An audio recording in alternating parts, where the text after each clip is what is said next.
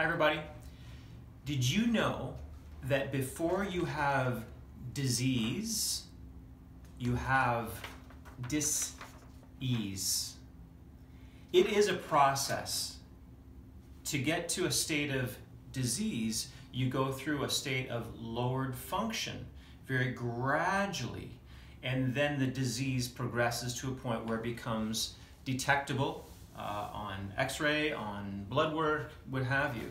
And that's why in my practice, I do care for people on every realm of that spectrum, all right? I'll give the example of my boys. When they were born, they had no disease, all right? But that didn't mean I wasn't checking them.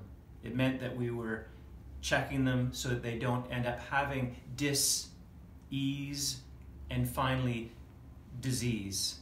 And so if I am giving that recommendation for my kids, why wouldn't I recommend that for you? It just wouldn't make sense. So when it comes to what I do as a chiropractor, we're making sure always that that connection to your brain gives all the functions for every cell, every tissue, every organ in your body. It comes from your brain. It travels through your spinal cord and out through these nerve roots, out to the rest of your body.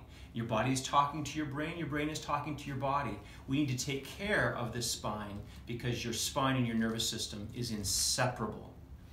And so in taking care of this, regardless of whether you have no symptoms or whether you have some symptoms, some things that maybe have been bothering you here and there, and maybe things that you think that you can learn to live with, don't learn to live with it, because that's a state of dis-ease. And when you learn to live with it, even if you're feeling comfortable on your pain meds, that is going to lead you to a state of disease, all right?